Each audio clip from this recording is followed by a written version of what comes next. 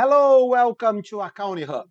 I'm Professor George Carpin, PhD in Accounting, and our topic today is Treasury shares according to the IFRS. So, guys, please subscribe our channel. It is very important to us. Like this video, like our Facebook page, Accounting Hub by Dr. Scarpin. So what is treasury shares? Are a corporation's own shares that it has reacquired from shareholders, but not retired. Company acquire treasury shares for various reasons: to reissue the shares to officers and employees under bonus, enhance the shares market value, to have additional shares available for use in the acquisition of other companies, or to increase the earnings per share. And how do we do that? Let's go to the Excel file. Let's do it together. So, Skype Corporation sells 10 million of its ordinary shares, €1 per share for $10 per share. So, this is our regular shares. And the company repurchased 4 million shares at €15 per share. So, here, we don't care about par value. We don't care about the market value when we sold it first. We work based on the cost. So treasury shares, 4 million times 15, 60 million euros. And credit cash, we are repurchasing it. Case A, we first sell 1 million common shares at $18 per share. If we compare with our cost of 15, we have a gain here. How do we record this gain? Cash, 1 million times 18. Treasury shares at cost. So 1 million and the cost was 15 million.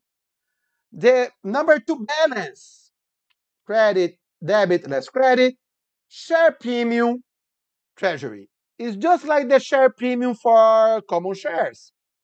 It is an equity account. Case B, after that, Code sold 3 million common shares at €11 per share. Now we have a loss. We purchased our cost 15.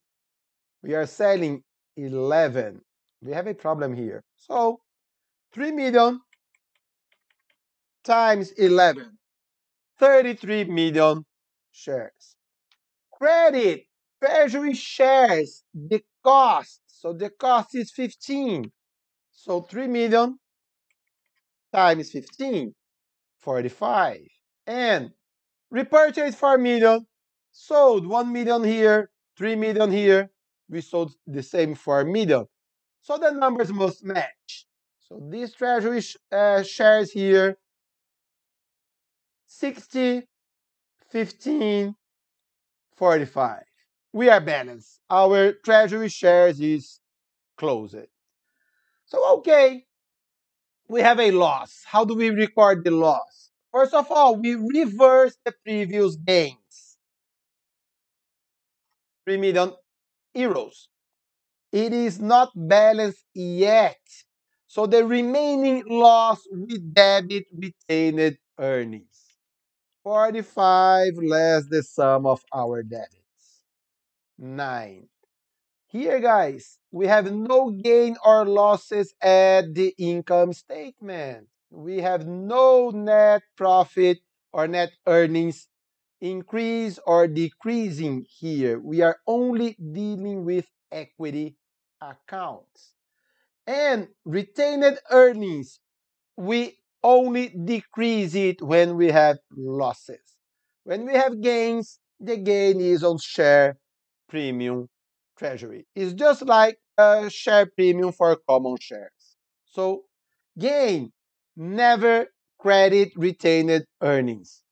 Loss, we reverse previous gains and we debit retained earnings. Never a share premium is a treasury is a contra account. Okay, so it is only a positive number or nothing. Okay, guys. So thank you so much for watching this video. Sorry. Thank you so much. Questions or comments, leave it here or email me at jscarping@gmail.com.